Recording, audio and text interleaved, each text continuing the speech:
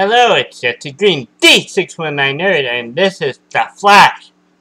Episode 2, The World's Fastest Man. It starts out with Flash, saving a bunch of people from a burning building, which is very cool. Then he's late there was a shooting at a gun shop, and, he gets there and he forgets to change his clothes, so he has to go to a men's store. He still had the tag on, but he checks it out and he sees like 10 kind of like Sherlock, I guess, where he sees stuff, and then he notices that it's 6 guys, all wear 10 size shoes, which when I first watched it, I knew it had to be a guy who can multiply himself. But this episode has Bill Snyder. Hopefully I'm saying it right. He was in Iron Man 3. He was the president. Shawshank Redemption. He literally kicked the ass of McClane from Die Hard 2. He's awesome. He plays a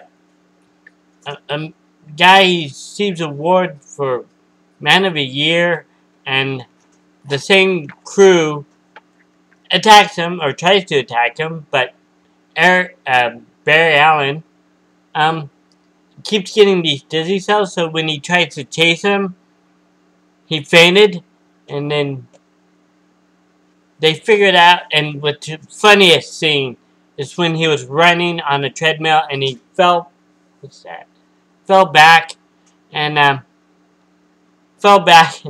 hit the wall, and they figured out he needs to nourish himself because he's not eating right, which is actually, I think it's actually from the comic.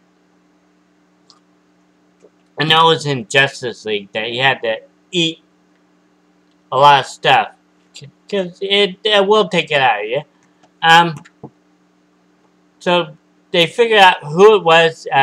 Bill Snyder's character stole a bunch of stole this guy's. He was Mr. Freeze, but not with freeze power. His wife got sick, so he tries to. Actually, it's basically Heart of Ice, the episode of Mr. Freeze in the Batman animated series, basically.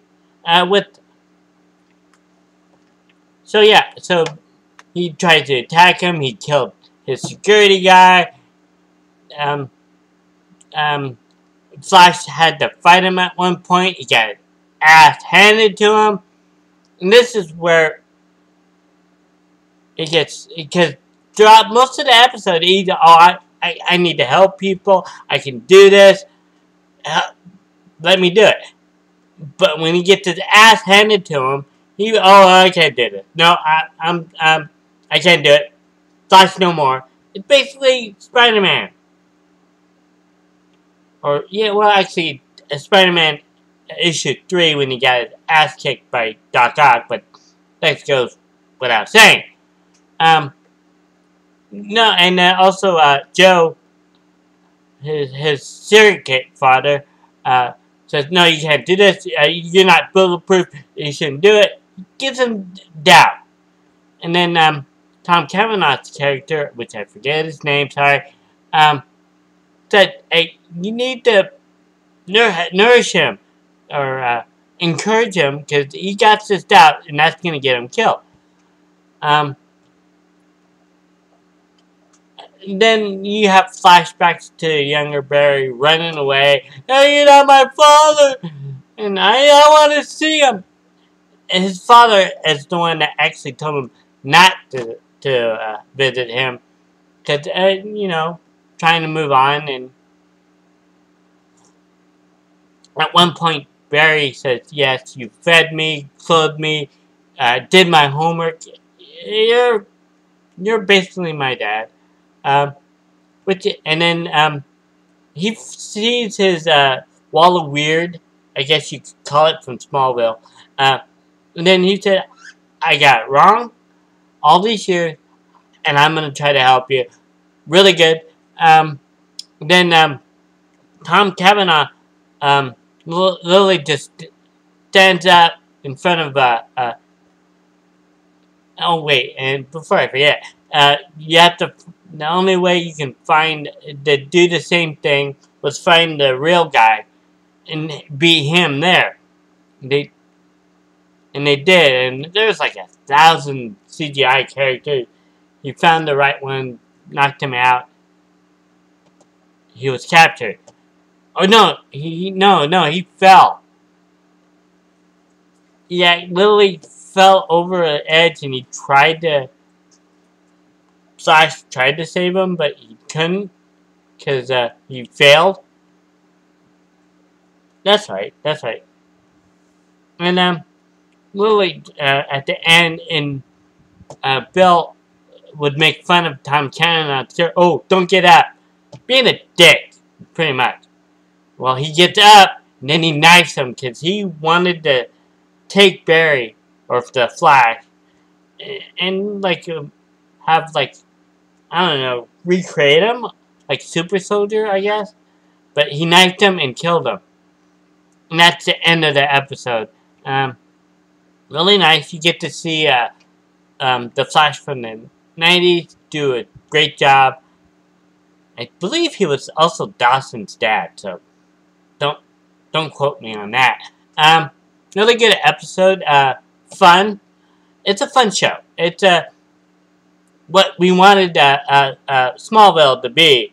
And granted, he still has to go up against Crypto Villain of the Week, like in Smallville, but it has more depth. And it's also a fun show.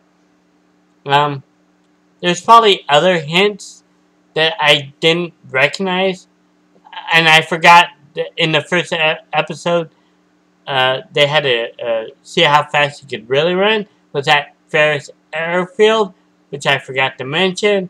There's probably tons of them, but I didn't see it or didn't recognize them, and they can't even until the end, and I totally forgot what the name. Sorry, but they gave the guy a name after he was already gone. So, fun episode. I liked it. I give it a 3. 3 out of 5. Still up there.